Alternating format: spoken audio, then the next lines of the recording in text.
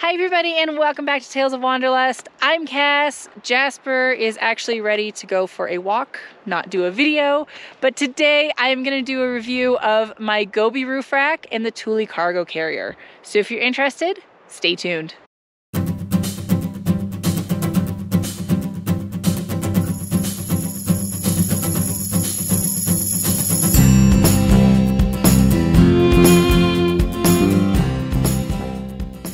So let's start with why I got the Thule. When I originally bought the Thule, I didn't use the trunk in the 4Runner. The reason is I had the entire back of the 4Runner built out so I could have a twin size mattress back there and sleep in the back.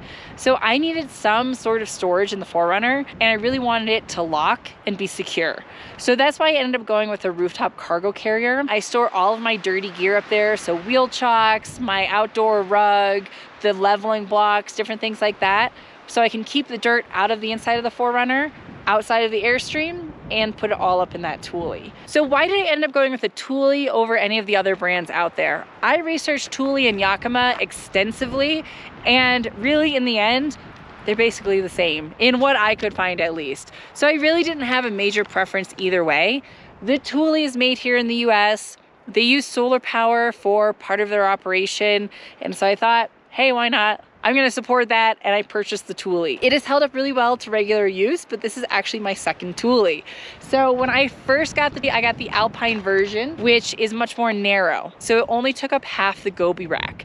The reason I did that is I really thought I was going to eventually put a boat on one side, which I ended up not doing. Really loved it. It gave me enough storage. And then I took the Toyota in for an oil change, and they were nice enough to run my truck through the car wash. So it was completely cracked. It was no longer weatherproof, and you actually couldn't even close it anymore. So when they ended up deciding to replace it, they asked me which one I wanted because the Alpine that I originally had, Thule no longer makes. And since I didn't have the boat that I had originally wanted, I ended up going for the larger full-size Thule, so you can see it takes up most of the roof space. It definitely has a lot more cargo capacity than the old one, and I've never actually filled this up to capacity. So overall, tons of storage space. How does the Thule hold up in general? As long as you don't take it through the car wash, really well. But it does have its little quirks. So when you open it and you close it, it is a little finicky. You gotta make sure that it comes down straight. You have to make sure there's nothing actually in the way of the latch system to lock it and close it. But overall, it has held up really well, minus the car wash. And I would definitely recommend the Thule. Thules can be pretty expensive, so it is a little cost prohibitive in order to buy them. But when I bought mine, I ended up getting it on an Amazon warehouse deal. So on Amazon, if you scroll down on some products, you'll see a new and used from price, and you can get into their warehouse deals from there. So if somebody buys something, they don't like it and they return it, and especially if the packaging is damaged, it goes into the warehouse and it becomes cheaper. So I got about 25% off my first Thule by doing that. And it also shipped free directly to my door. So if you can find a warehouse deal, definitely recommend doing it. As far as installation goes, I actually installed my first one and the second one myself. The Thules are extremely light, so I can even lift it just up on the roof by myself. You can kind of skirt the front up and then the back if you really needed to.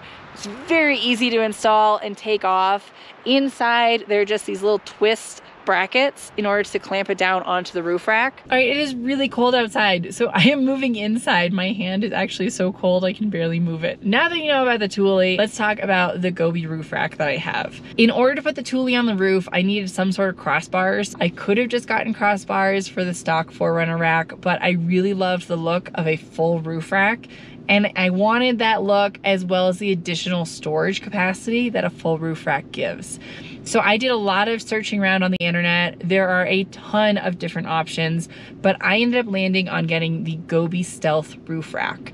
There were a few reasons for the Gobi Roof Rack. First, I envisioned myself going up on the roof, laying on the rack, enjoying the stars. Or sitting up there eating a picnic, checking out amazing views. I can tell you that never came to fruition. There have only been 2 times somebody has stood on my roof rack. One was when I was camping with my friend in the Grand Tetons. She stood on top of the roof rack so she could get over the bushes and get a good picture of the Tetons. The second time I was actually on the roof, and the reason was I needed to clean the solar panels on the Airstream base camp. I thought I could fold in my mirrors and drive the 4Runner up really close to the base camp and reach over and clean the rooftop solar panels, but that did not work. So I crawled up the ladder in the back, I sat on the roof, I tried to reach over, but it still wasn't close enough. So that's the only time I've ever actually stood on the roof. When I was searching, I really wanted a rack that was strong. The Gobi can hold 800 pounds static, so for those rooftop picnics, it would have been great. And it holds about 300 pounds when you're driving, which is plenty for the Thule and everything I have in there. When I had the smaller Thule box and my family came to visit, we would mount skis over on the other side. It's very versatile and it's easy to tie things down to. I've had long pieces of wood strapped up to there and a variety of different items. When I ordered it back in 2018, there was a 12 to 14 week lead time on the Gobi, so that caused a lot of logistical issues since I was living on the road full time. So at that point, I knew I was going to be driving back to my family's house and I was going to be spending about a month there. The 12 to 14 weeks, you always know it could go a little bit longer than that. So I ordered it where that 14 weeks would fall right at the beginning of my time with my family, and I hoped they wouldn't be too late. The rack does come as one whole piece, so it does ship via freight. It is very heavy. It comes on a pallet, so it's not easy to ship just anywhere. So you really do have to have a residence or a business in order to ship it to. So the mailing services that I normally use wouldn't work either. It's also a two-person job to install this thing. The Gobi comes with all the proper instructions on how to take off the stock roof rack, how to line up the Gobi, how to install it. We did have one screw that cross-threaded. It caused a whole issue. It took about a day to drill it out, find the right screw replacement at the hardware store.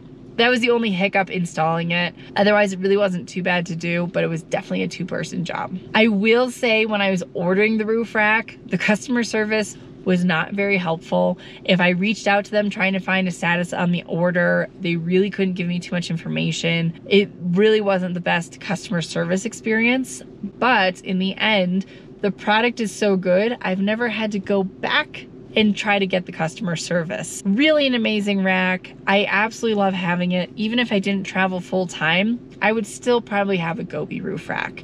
But I am switching to a Tundra, so I cannot take the rack with me. Then it also comes down to price. So the Gobi roof rack is about $1,600. It is one of the more expensive racks out there, if not the most expensive, when I was researching them about 3 years ago.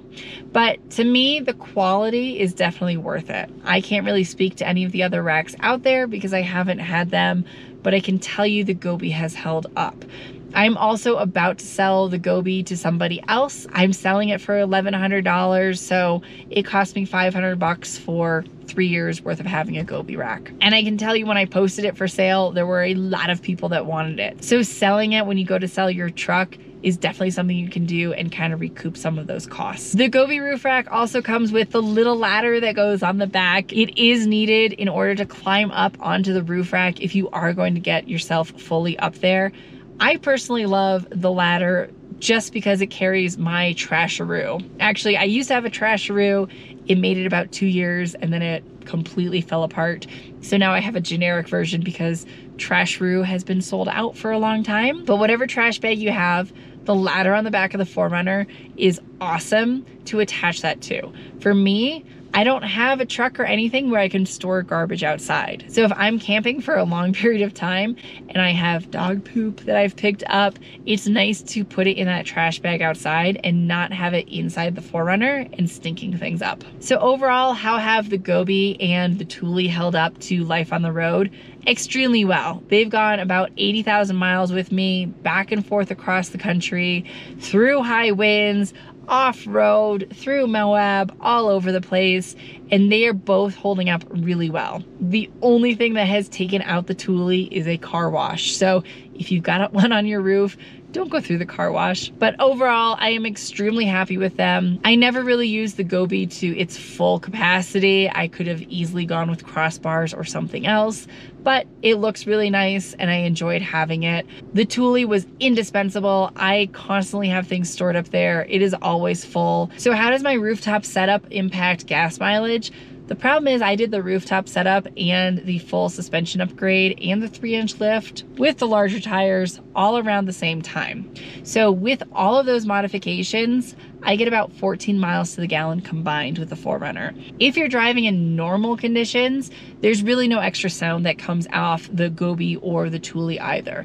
I don't really notice it's up there. I can't hear it. But if I'm driving through high winds or really high gusts, I can definitely feel it and hear it. So in gusts of wind, it acts like a sail. And when I'm hit broadside, I really need to hold on to the steering wheel because I can feel that Thule really helping push me around. Then if there's a constant high wind, you're gonna hear it in the roof rack. So it is kind of like a whistling, whooshing sound.